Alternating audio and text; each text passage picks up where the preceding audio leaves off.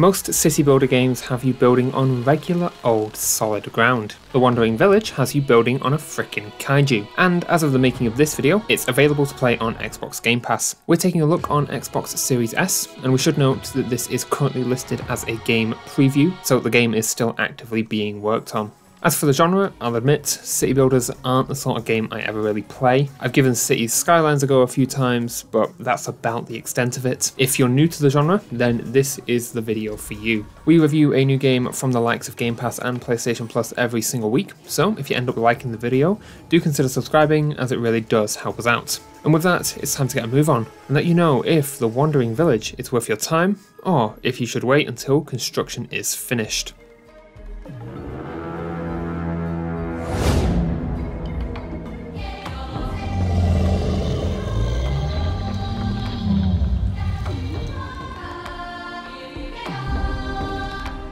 I gotta say, I'm pretty pleasantly surprised. Straythorn has not managed to sell me on the genre, but there is a lot of good going on here.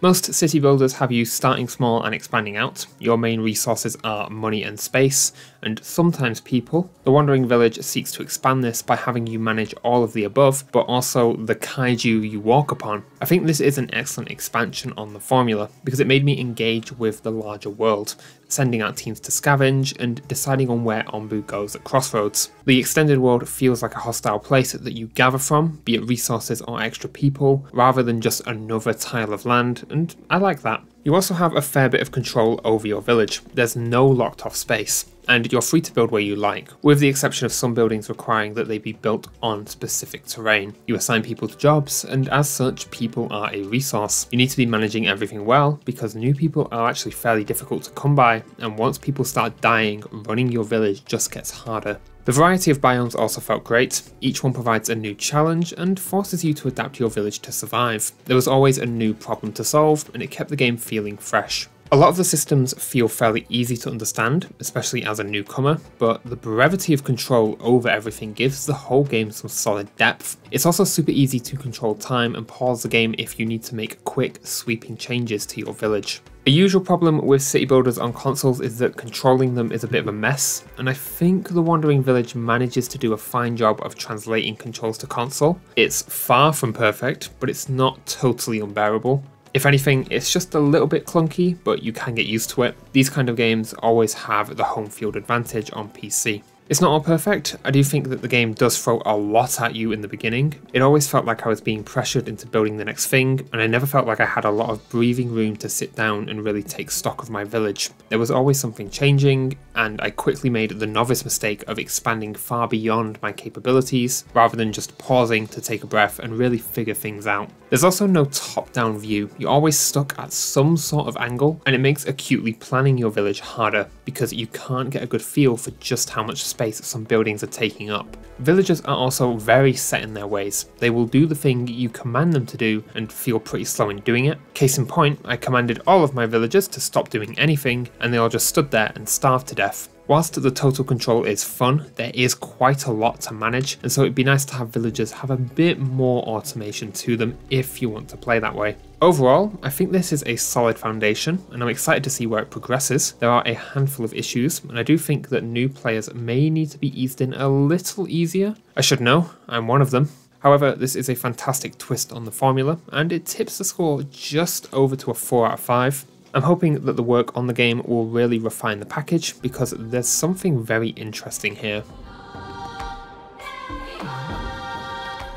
Simply put, The Wandering Village is a very beautiful game. I absolutely adore this painted style. Buildings looked cobbled together but cozy, and the larger world and its many biomes look fantastic. Each villager has a cute little look, and their animations are just wonderful. There was a lot of care taken to get this homely vibe for your village and desolate feeling for the outside world, and it absolutely shows. I frequently found myself just stopping to watch my village tick along. Onbu has a great sense of scale, and as they trudge along, the background will shimmy and shake. There's a great sense of movement created, and also a great sense of weight. You really do feel like you're on the back of this massive colossus. The OST is also sublime. It adds great ambience to each region, and some tracks even feel like the kind of things the villagers would sing from day to day. Composer Nukton has done a great job here. The sound design does a great job at adding ambience to your village. Each building contributes to the soundscape, and with Onbu making noises on top, it creates a nice bit of ticking music. UI is a mixed bag. I think it does a good job at showing you everything you need to know, but navigating it can be a bit clunky, and it looks a bit too sterile to fit in with the rest of the game. It's the sort of thing I'd imagine I'd see in something like City Skylines, rather than a more medieval, almost fantasy city builder. I'm hoping that this gets a visual refinement for the full release. Overall, the art direction here is pretty solid. We're not pushing the boat massively out, but the game looks and sounds good, with the major exception of UI, which just feels out of place. And that's a problem when it's taking up a quarter of your screen real estate. The Wandering Village is getting a solid 4 out of 5 for art direction. Driven from our homes by the toxic spores, we kept wandering, looking for shelter. There's not a lot of narrative content here. There is enough to give the story some context. You are a group of nomads trying to survive in a ruined world. You come across Onbu and form a symbiotic relationship. From there, you travel across the world as your village grows. I do like that each villager has a name, as it makes them feel a bit more real. It's a small detail, but it's always one of those that's more than the sum of its parts. The world building is also fairly limited. You do get some context from scavenger missions, but outside of that, you are very confined to your village. Simply put, you're here for the gameplay over the narrative. This is a very short section, but there really isn't much to say. Presently, the Wandering Village has some decent context, but I was never invested in the story of the world because there just wasn't enough there, and that lands the narrative a 2 out of 5.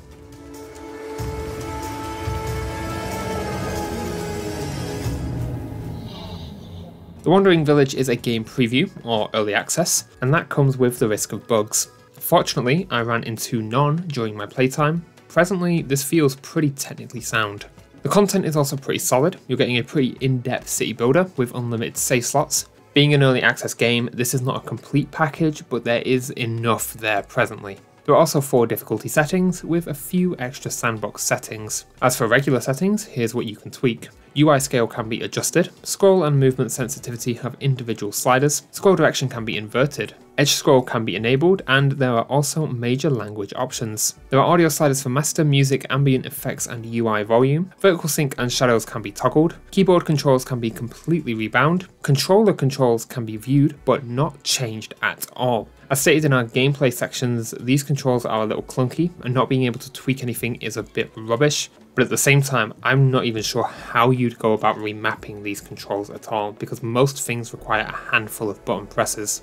Settings also don't have a description of what they do. Most of these are common sense, like UI scaling and audio sliders, but I don't have a clue what edge scroll or vertical sync are, and thus have no idea what I'm actually tweaking. Overall, this is a solid content offering, if a little bare bones as it's being added to, but the settings are pretty limited, even if the staples are present. The Wandering Village is getting a 3 out of 5 for specs.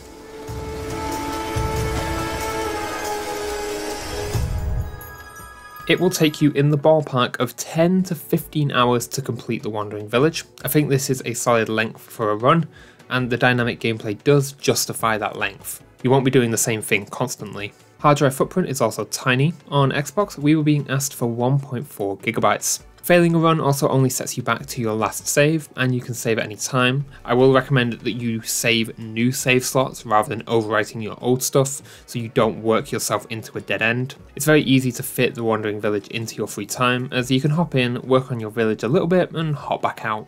The only commitment issue is that the game is still being worked on. You will have to wait for new features, but the devs have included a link to their roadmap in the main menu, so you can have a look through and see what they're working on. It's not a massively detailed roadmap, but it gives a good insight into where the game is going, and from that you can decide if you do want to invest your future time into it. In its current state, the Wandering Village is getting a respectable 4 out of 5 on our commitment scale.